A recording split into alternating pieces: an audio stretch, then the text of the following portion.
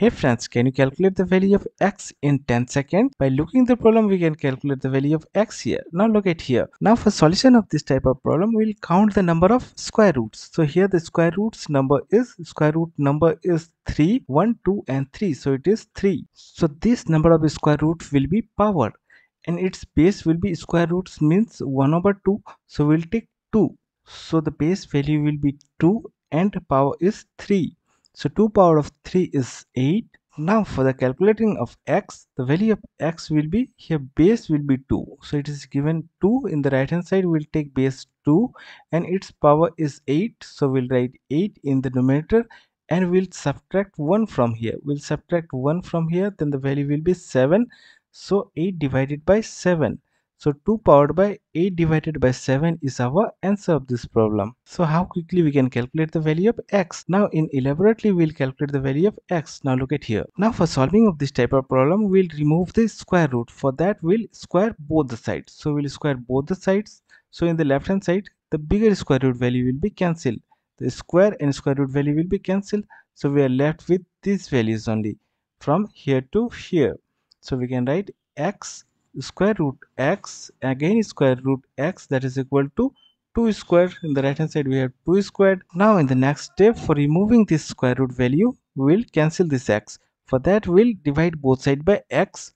So x, and here the numerator x and the denominator will be cancelled. So we are left with these values.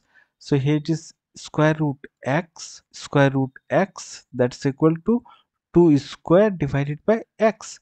Now again we'll remove this square root. For that we'll square both the sides. So here left hand side and right hand side we are squaring. So here square root and square value will be cancelled. Now we're left with this value means x square root x, and that is equal to, now here it is 2 squared and powered by 2 will be 2 powered by 4, and in the denominator it is x squared. Now here we'll remove this x. For that we'll divide both sides by x. So here we're dividing by x, and in the right hand side also we are dividing by x. Now here x and x will be cancelled. Now here in the left hand side we are left with square root x. So square root x, that is equal to, in the right hand side it is 2 powered by 4, and that's divided by x square, and x is x cube. Now again for removing this square root value, we'll square both sides. Now here square and square root values cancel, so we are left with x in the left hand side. So it is x, that is equal to, now it is in the form of a powered by m and its power is n. So bracket we multiply the power, so it is a powered by mn.